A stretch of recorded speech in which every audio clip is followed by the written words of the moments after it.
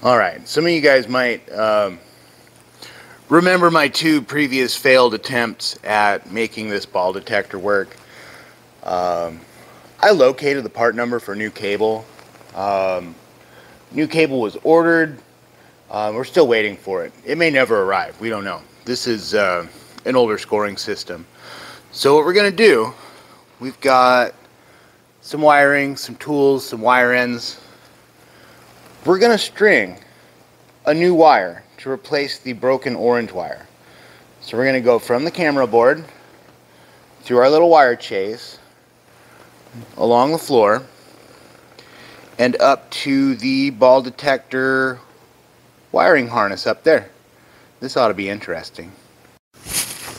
Alright, spared everybody the boring part. The cable's strung. We're going to put the ends on it.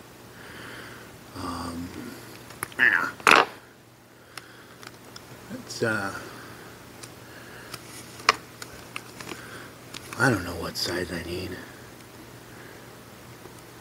Today's my first day. I don't know what I'm doing.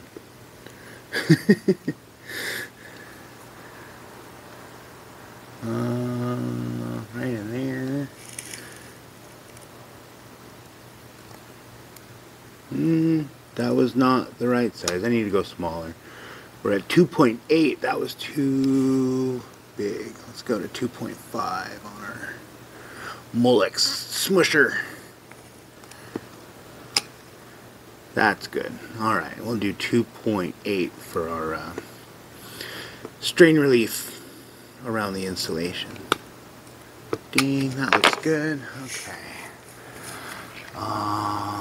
Put this, we tied, orange has got a knot tied in it, so that should be hopefully the universal, please don't use this wire, but you never know. Alright, we're good here. Let's go ahead, we'll plug this back into our ball detector. You guys are off camera, you can't see that. Who likes being sideways? I hope you're not seasick. This is right lane ball detect plug. Okay. This one's going to be left lane. We'll put our left lane ball detect plug in there. And then we will go down to the camera board. We can tuck this away.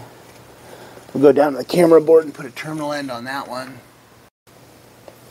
I'm not sure how I'm going to get this on camera because there's no good angle to set you guys down and have you see what I'm doing, but this orange wire is going to get extracted from this plug end, and I've got some new plug end terminals that are going to go in there, and that should be all it needs. We've got our new piece of wire. Looking good so far. Boy, that was a bit of a chore, but we've got it in there. I'm going to go ahead and plug it onto the board here, if I can. Alright, we're in.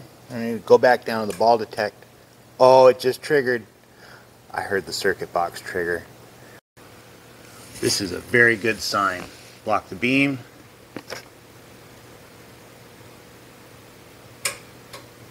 Did you hear that click? It's the time delay module in the circuit box firing.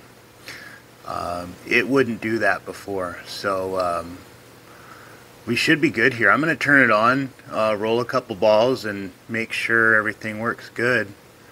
But this is a huge win after two previous failed attempts, so I'm pretty happy.